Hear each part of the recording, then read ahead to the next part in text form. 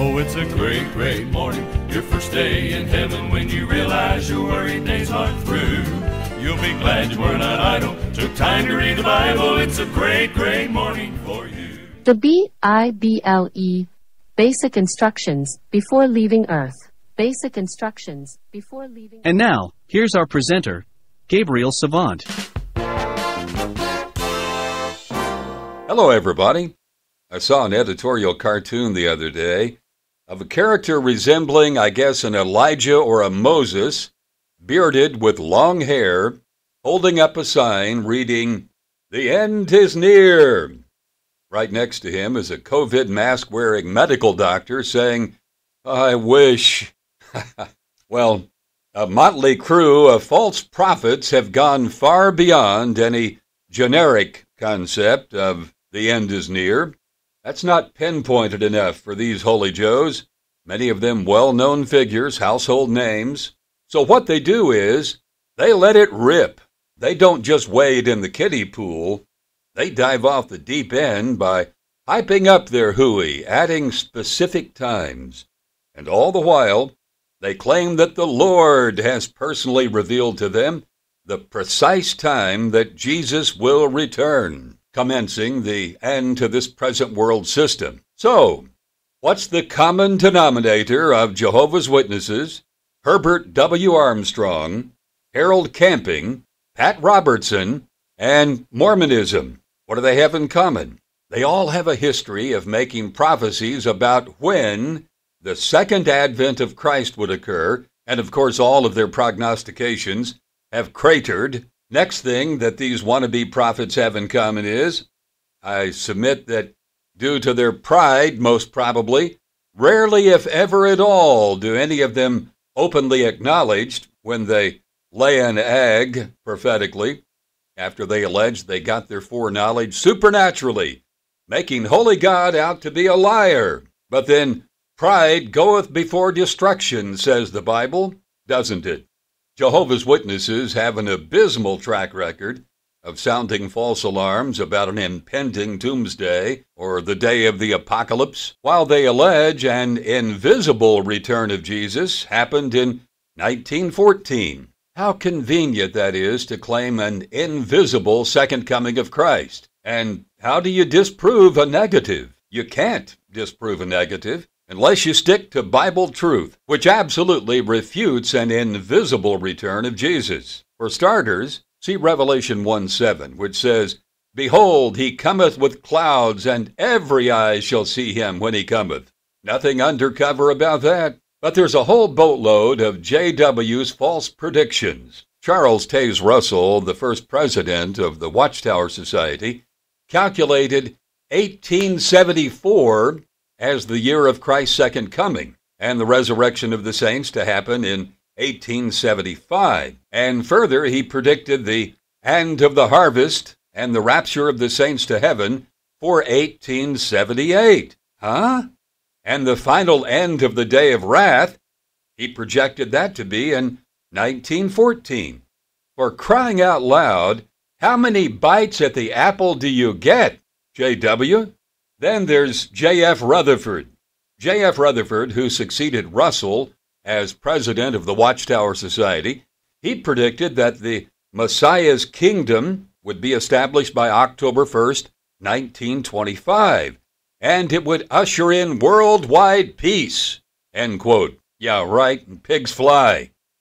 Just look around, almost 100 years after utopia was to occur on Earth, per the JW, you don't see any peace in the world right now, do you? No, I don't either. Presently, there's instability and uncertainty, even chaos, both far and wide, on this planet in rebellion. JW hierarchy went on a binge of making false prophecies. They had predicted that, quote, by 1925, biblical figures such as Abel, Noah, Job, Abraham, Isaac, Jacob, and John the Baptist would be resurrected as princes and give out instructions to their subjects by radio, and airplanes will transport people to Jerusalem from around the globe, end quote. Oh, sure. What a steaming pile that prediction was. Woo!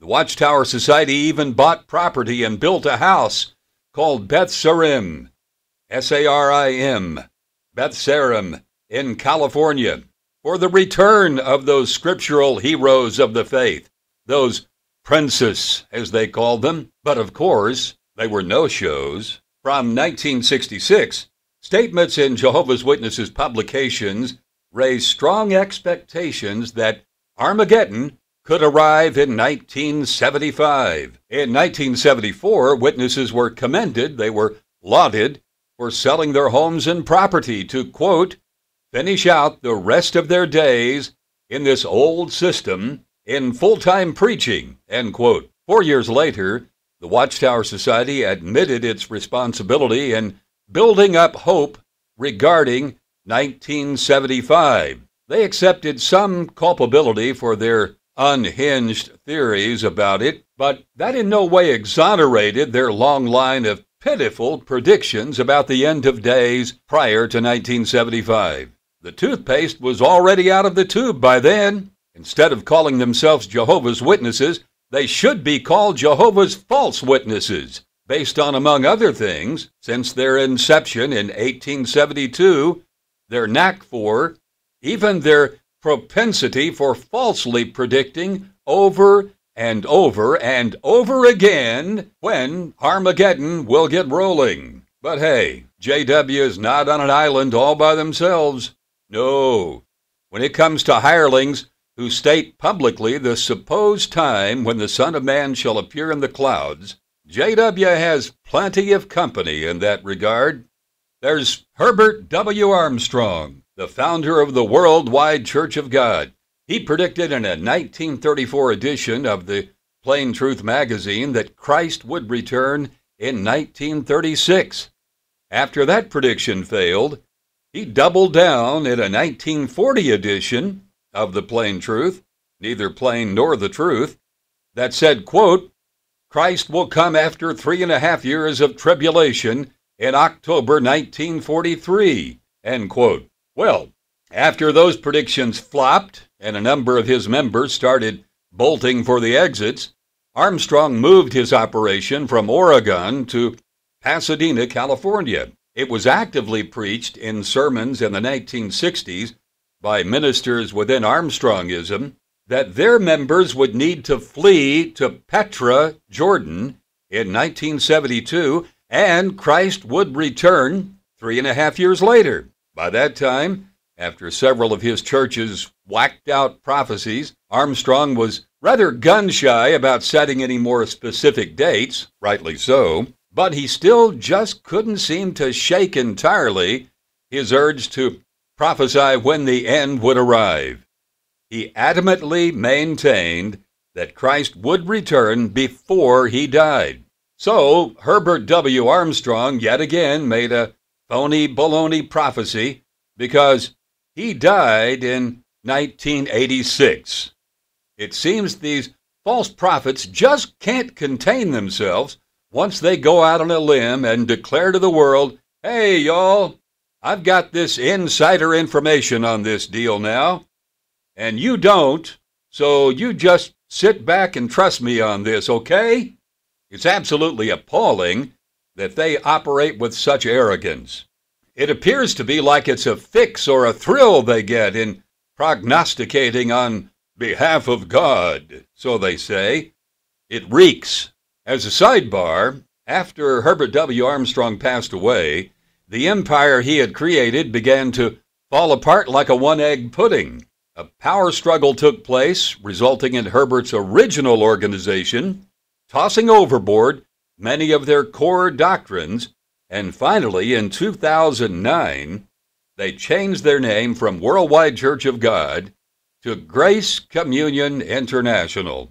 Since Herbert's death in 1986, countless splinter groups emerged from vintage Armstrongism, dare I say several dozen of them, and breakaways continue to pop up to this day, with new offshoots springing up all the time, here, there, and yonder, offshoots of offshoots, all from the lineage, from the roots, of what Herbert W. Armstrong, the false prophet, launched or concocted in 1934 through what he billed as the Radio Church of God, eventually becoming the World Tomorrow broadcasts. Here's the bottom line, folks. It's one thing to make a prediction about who you think might win a game between, say, the New York Yankees and the Los Angeles Dodgers and so forth. If your prediction turns out to be a dud, then no harm done. And I guess since we're talking baseball here, maybe I should say no harm, no foul. But it's a whole different kettle of fish anytime a sky pilot brazenly sticks his or her neck out to predict when Christ is returning or precisely when the end of the world is to occur. And when it backfires, it's an abomination, since they're speaking where the Lord has not spoken. They're imposters is what they are. Abba Father utterly condemns anyone speaking out of turn, running ahead, or attaching his holy name to one of their defiled shenanigans. The Bible's definition of sin is 1 John 3:4. It says sin is transgression of the law. But sometimes I believe that sin stands for self-induced nonsense. And there's no doubt that false prophecies are a prime example of self-induced nonsense. There's the late Harold Camping, who predicted the rapture would occur on September 6, 1994. When that crashed and burned, he revised the date to September 29th. Then he pulled out all the stops by predicting the date for the judgment would instead be October 2nd, 1994. Do you see a pattern here? As if he was playing golf, Camping just decided to give himself a mulligan with his goofball prophecies. What hubris! Camping's fourth foolish prediction of the second coming of Christ, based on his sketchy exegesis, was for 1995. And who can forget Harold Camping's last prediction of the second coming of Christ, that he spelled out to be May 21st, 2011. That prophecy of his was also nothing but horse hockey. Camping died in 2013 as another repeat offender when it comes to being in the hall of shame of false seers, people who don't know beans about their haughty and pompous predictions that they make by twisting the scriptures. But yet they want to make as many people as possible think that they know what they're talking about, cause as many gullible souls they can fleece to think that they're in the know. What a farce. A word to the wise, don't ever buy a used car from one of these false shepherds. Their cars would come with a warranty, but you know what their standard warranty is? It's 90 days or 90 feet, whichever comes first. But wait, there's more. For almost 50 years, from 1966 to late 2021, televangelist Pat Robertson hosted his TV program called the 700 Club on his network, CBN, Christian Broadcasting Network. Well, according to U.S. News and World Report in their December 20th, 2012 edition, quote, popular Southern Baptist minister Pat Robertson predicted in 1976 that the world would end in October or November of 1982. After that did not happen, he tried again a decade later in his 1990 book, The New Millennium. He said the world would be destroyed on April 29, 2007, end quote. In 2020, in their October 20th edition, USA Today newspaper reported virtually the same identical article that U.S. News and World Report published, aforementioned.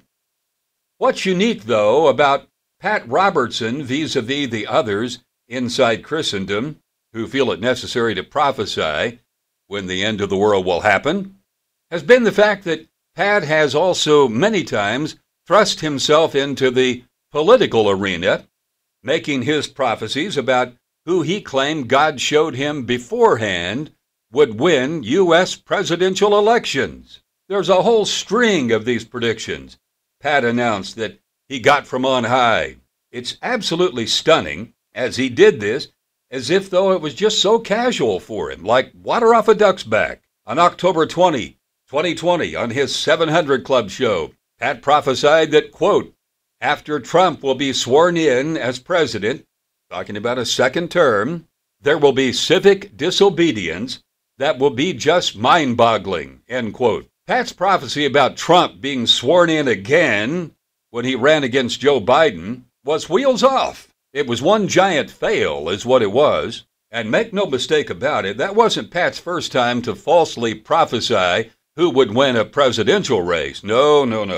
In 2012, Pat was interviewed by another televangelist, Benny Hinn. Pat said in no uncertain terms that God assured him that Mitt Romney would beat Barack Obama, and Robertson made his unfounded prediction even worse by predicting that Romney would win a second term. It appears that Pat would have been better off just to take one election at a time, rather than swinging for the fences, predicting Romney would win the presidency twice when Mitt didn't even win it once. Pat was unquestionably steeped in prophesying presidential elections, and sadly, he kept claiming that he got his insights about it via a celestial signal, as it were. According to the January 3rd, 2004 edition of the Los Angeles Times, they reported, quote, religious broadcaster Pat Robertson said Friday he believed God has told him President George W. Bush would be reelected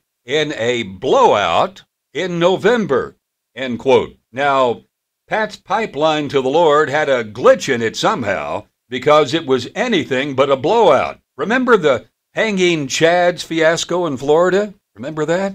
Took them 36 days to finish that recount battle royal, and the final tally was a mere 537 popular vote difference in favor of Bush, who was America's 43rd president. Bush grabbed 271 electoral votes, just one more than the 270 required to win the Electoral College. So, contrary to what Pat Robertson purported that God told him before the election, only one who is in denial or who is out of touch with reality could spin it to say that Bush won by a blowout.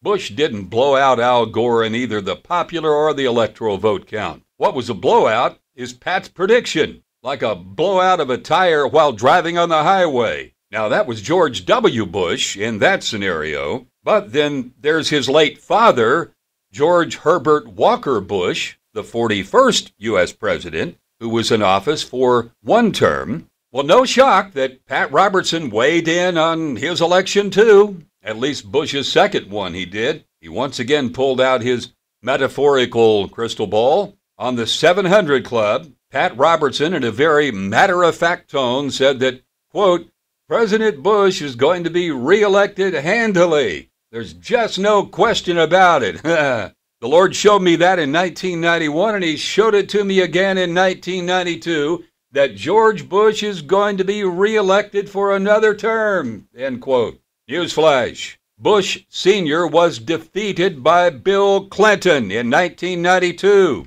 Pat Robertson should receive a dunce award for all of his so-called God-supplied, God-furnished prophecies about presidential races that went off the rails. Don't know how Pat could have kept churning out his balderdash all those years with these prophecies that he said God gave him that ultimately turned out to be nothing but a prototype for fake news, the epitome of fake news. There are three types of memory: good memory, bad memory, and selective memory. Perhaps Pat was using selective memory. But you talk about irony. This right here is as ironic as the Department of the Interior managing things that are outdoors. As published in the Christian Post report dated October 4th, 2011, it says, quote, during the Bring It On segment on CBN's The 700 Club broadcast Tuesday, the host shared a viewer's question on how to discern false prophets who relay an erroneous word from the Lord. Pat Robertson, known for making a few curious prophecies and predictions of his own, told viewers during Tuesday's broadcast of the 700 Club to be careful of false prophets and that people offer an erroneous word from the Lord all the time, end quote. Now, if that's not a classic case of the pot calling the kettle black, then what in the world is? And I'd be remiss to not also mention the charlatan who was known for what was described in history as the Great Disappointment, William Miller, a licensed Baptist preacher, a Sunday-keeping Baptist, by the way, from Massachusetts, was able to wangle about 100,000 followers to support him. They were known as Millerites or Adventists. They got on his bandwagon. Miller prophesied that Christ's second advent will take place between March 21st, 1843, and March 21st, 1844. Miller botched it. So how did Miller handle the embarrassment when his date came and went, and none of those Millerites dressed in ascension robes, many of them, none of them were called up to meet Jesus in the air? How'd he handle that? Miller said, quote, I actually meant October 22nd, 1844, end quote. Well, that's what they do, like Harold Camping did. They just move the goalposts and set another date, buy some more time by kicking the can down the road until they finally run out of road. What a travesty. Miller was just another one of those self-absorbed, attention-seeking false prophets who was selling nothing but hogwash. Miller never did become a Seventh-day Adventist, and he remained a Sunday keeper the rest of his days.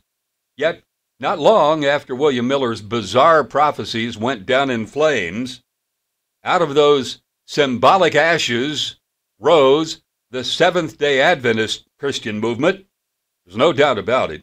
Miller was a misguided and miserable false prophet who was educated beyond his intelligence. He allowed his ego to get the best of him. Could be that the huge amount of newspaper coverage he was receiving from all over America at that time, could be that it went to his head. The fallout, though, from his kooky biblical interpretations led lots of people who had gotten on board with his malarkey to sell all their earthly possessions prior to Miller's predicted dates, and a number of them became hardcore atheists due to their utter discouragement when it all came to naught. The Bible says that we will all be judged for every thought, word, and deed when we will all appear before God in the day of judgment to give an account for ourselves, for our deeds done in the body. And all of these false prophets will, of course, also have to answer for their sins, including their abominable and reprehensible prophecies, false prophecies, done in the name of the Lord of the universe. How shameful. Hebrews 9:27 says, for it is appointed unto man once to die, but after this the judgment. You know, I quite often hear some people say rather cynically about the day of judgment. They'll say something like, well, I guess that's going to be a really long line, huh? Never mind that aspect of it. God's got all the time in the world, and he's in no hurry. Never forget that he's operating by his timetable. However long that line is, everyone will have to wait for their turn to go through the turnstiles in the day of judgment on this earth. Every human being who's ever lived is going to keep that appointment, like it or not, with no absences, no excuses allowed. My friend, let us heed the warning in Amos 4:12, prepare to meet thy God. And going back about 10 years before William Miller became moonstruck, Joseph Smith, the founder of Mormonism and the one who LDS Church regards as their very first prophet, made his own prediction about when the end of time would take place. I'm quoting here from a Mormon document. Quote, President Smith then stated that the meeting has been called because God had commanded it, and it was made known to him by vision and by the Holy Spirit. It was the will of God that they should be ordained to the ministry and go forth to prune the vineyard for the last time, for the coming of the Lord, which was nigh, even 56 years should wind up the scene. End quote. History of the Church, Volume 2, page 182. Now, this prophecy was spoken by Joseph Smith in 1835 and recorded by Oliver Cowdery. The 56 years ended in 1891. Do the math. 1835, 56, 1891, it ended. And the key to what Joseph Smith erroneously predicted, and you can't skew it, you can't spin it in order to try to whitewash it, is this point of fact. Joseph Smith said those certain ones who were attending that specially called meeting were told they should be ordained and go forth for the last time. The last time, as the coming of the Lord was nigh. Nigh means something is at hand. It's imminent. And certainly, 1891, when the prophecy concluded, to 2022, is a whopping 131 years past anything that could be regarded as nigh or at the door. Who knows? Joseph Smith might have eaten too much spicy food, akin to eating a pepperoni pizza late at night, resulting in his off-the-wall prediction.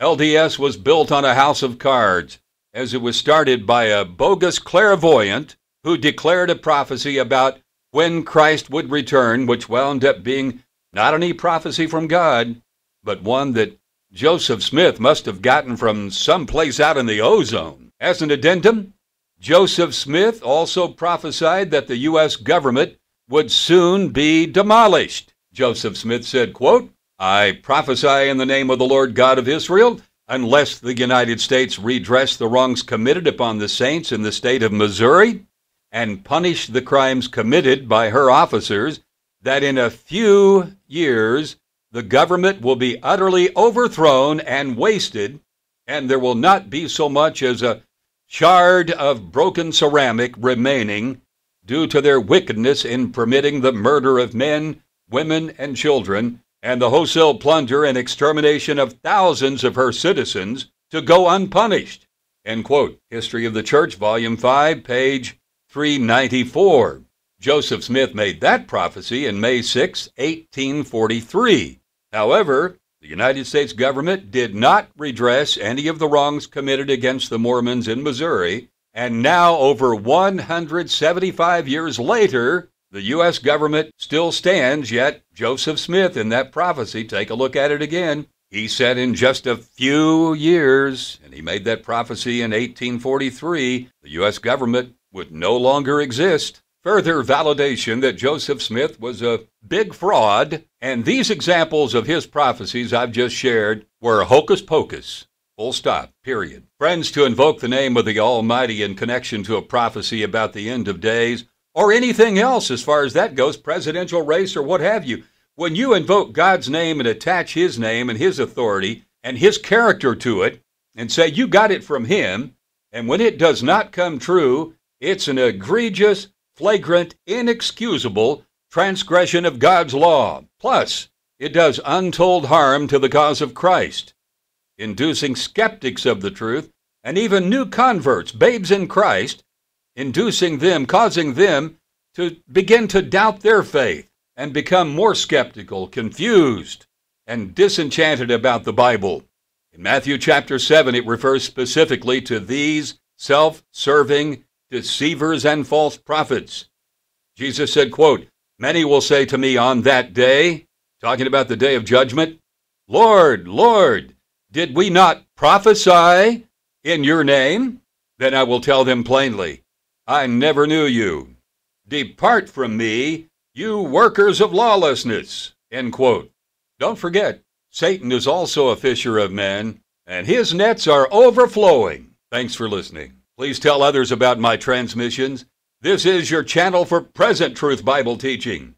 These installments are a product of Abba's Messengers SDA, an independent Christian ministry. Until next time, this is Gabriel Savant reminding you, an apple a day keeps the doctor away, but reading a chapter of the Bible a day keeps the devil away. B-I-B-L-E, yes, that's the book for me. I stand alone on the word of God, the B-I-B-L-E. The BIBLE, Basic Instructions Before Leaving Earth. Basic Instructions Before Leaving Earth.